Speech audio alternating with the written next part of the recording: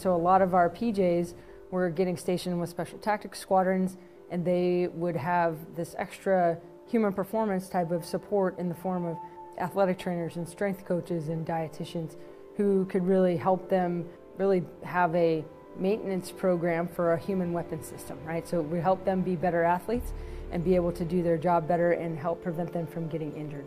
So our PJs who are in Air Combat Command didn't have that same type of resources because they weren't part of the AFSOC or weren't part of a special operations unit. So ACC has really tried to come up with their own human performance optimization program at this point, and Guardian Angel really has been leading that effort.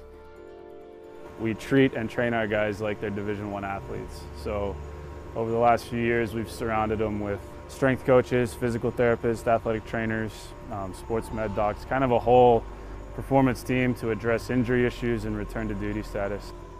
The idea of this human performance optimization is to figure out what's going to work best for each squadron so that those airmen and the operators across those different spectrums are able to do their job better.